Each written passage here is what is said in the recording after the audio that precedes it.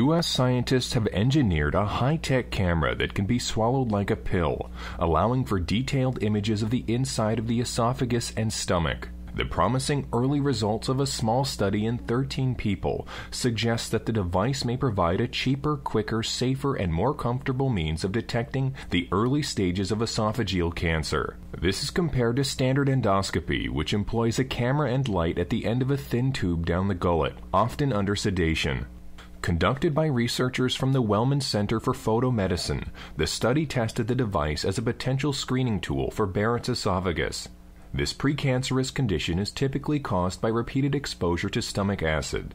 Barrett's esophagus is uncommon in women, and current recommendations call for males with chronic frequent heartburn and other symptoms of gastroesophageal reflux disease, or GERD.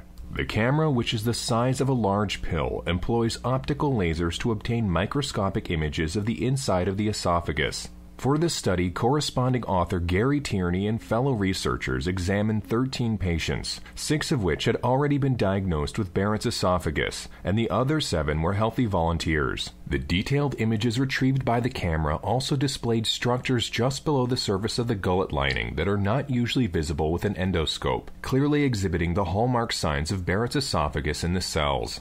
Tierney concludes, the capsule device provides additional key diagnostic information by making it possible to see the surface structure in greater detail.